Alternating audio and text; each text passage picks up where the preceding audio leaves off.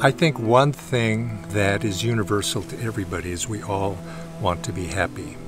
We all want to be successful, we want to lead fulfilling lives, and we want to especially feel that there's some purpose to our life. And I think this quest propels all of us to seek.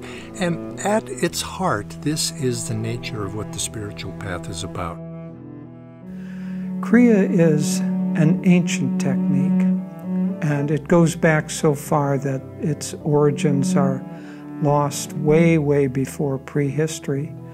Paramhansa Yogananda was the third in a succession of masters of Kriya Yoga, and his mission was to bring this ancient science not only to America, but also into the modern age.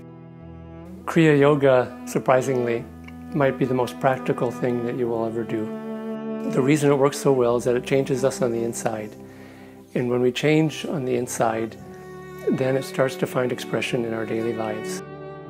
And the world doesn't seem to be such an intimidating place, and something bad happens, and your reactive process to all the events in your life begins to be calmed down, and you realize you gain a sense of self-possession, that you are in control because you're living from this deep center of energy, this magnetic force field within you that is not so affected by things outside of yourself.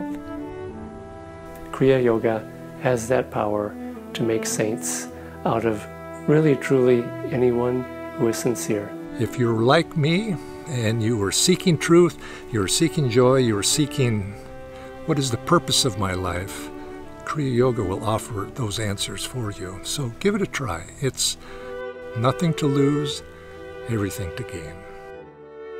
Since 1968, Ananda has helped thousands of truth seekers throughout the world. We offer training through online courses, through home study books, and through in-person retreats.